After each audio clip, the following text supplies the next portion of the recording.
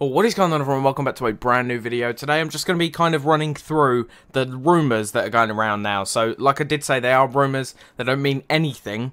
And they're probably a load of rubbish, to be fair. But I'm excited by it. I've seen quite a few like creditable sources come out and be amazed by this. So, there is a picture on the screen now of the leaked thing by Adidas on, obviously Adidas are Chelsea's shirt sponsor, and they put on their website that Chelsea you've got an option of number 7 when you buy a t-shirt, Chelsea t-shirt. There's an option for number 7 with Mahrez on it, which has gone around now and completely like ruined and made every Chelsea fan really excited for this, because I would love to sign Mahrez. Can you imagine Mahrez on the right, Hazard on the left, Willian playing Cam?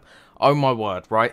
Or we could just have Mahrez on the right, Hazard on the left, and then 2 strikers up front, play 4-2-2 with Kante and Fabregas. Like, it would be incredible. So I want this to happen, obviously. I'm not saying that it will happen, but the betting odds have gone down now for us. We are now favourites to sign Chelsea because to sign Mahrez because of this.